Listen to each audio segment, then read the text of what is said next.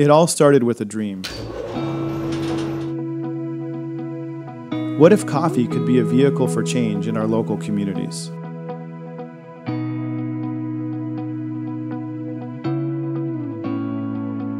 If you look around, you'll see people in need every day.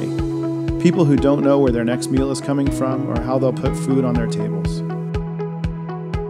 We admire the amazing work that local food banks are doing to solve the problem of hunger in our communities, and we wanted coffee to be part of that solution. We wanted to not only provide a fair wage to hardworking coffee producers abroad, but also to help provide meals for people right here in our own neighborhood. The plan was to use responsibly sourced coffee beans, roast them using some of the finest equipment on the market, and provide 10 pounds of food to local food banks for every pound of coffee sold.